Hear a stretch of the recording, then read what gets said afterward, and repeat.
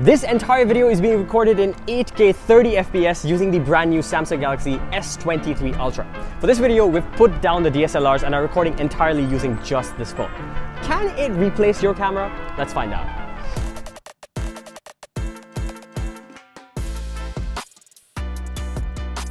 We're breaking this video down into 4 main chapters. Chapter 1 is going to be 200 megapixels, portrait mode, and nightography. First things first, the big 200 megapixels. This time around, you've got a massive resolution bump from 108 megapixels to 200 megapixels. When looking at the photos from the S23 Ultra, you can tell they have plenty of detail. Punchy, vibrant colors, great contrast, and very good processing. The natural bokeh on this also looks really good.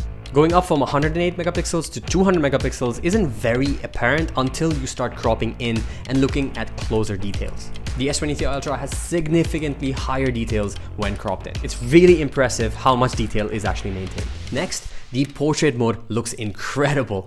Edge detection is so much better and the bokeh fall off actually looks quite pleasing, even around things like pet fur or in low light. Speaking of low light, nightography has also come to see some really good improvements. Thanks to the better OIS and processing, low light photos and videos look really good on this. Very impressive with the processing and output. When it comes to zoom levels, both phones are capable of going up to 100x and look quite similar. The processing is just ever so slightly better on the S23 Ultra. Chapter 3. OIS. The OIS on the S23 Ultra is actually very impressive. It almost looks as if it's on a gimbal. Take a look at the comparison in the steady mode between the S22 Ultra and the S23 Ultra side by side. Here's an extreme running test where I was chasing Darwin like a madman. And these two shots are taken of me just running like crazy, and you can see how steady it tries to keep it. If I was a bit more careful, this would actually look like it's on a gimbal. Chapter 3. 8K video.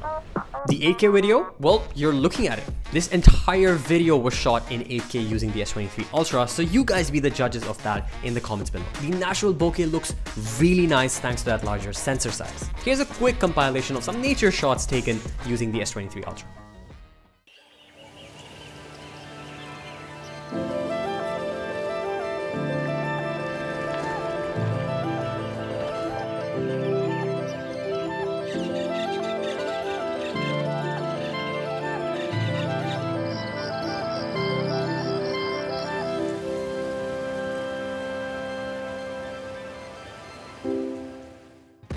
Now, even in low light situations, the camera quality looks really nice. Take a look at these shots taken in a poorly lit cafe of this nice French toast that I got. Chapter 4, the new and improved selfie camera. The resolution was dropped from 40 megapixels down to 12 megapixels to allow more lighting. Does that mean you lose a lot of resolution? Not really. Take a look at these shots and tell me what you think. I would rather pick quality over resolution anyway, so this was a welcome change for me. The selfie camera comes with HDR10+, which allows for multiple layers of exposure, giving a really well-balanced shot even in extreme situations. You can see the processing kick in once you take a picture, and it does a very good job at bringing back the details in those blown out highlights. Now, just to add icing on the cake, we tried the new 960 FPS in 1080p on this, and this is just so much fun to play with.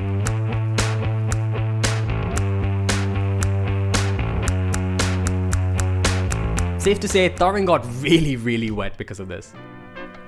So, to answer the question of whether or not this can replace your camera, since this video is being recorded entirely using this phone in 8K, maybe you guys should be the judges of that. Let us know down in the comments. This has been ProductNation. I really hope you guys enjoyed this video. Make sure you subscribe to the channel, and we'll see you again in the next video. Until then,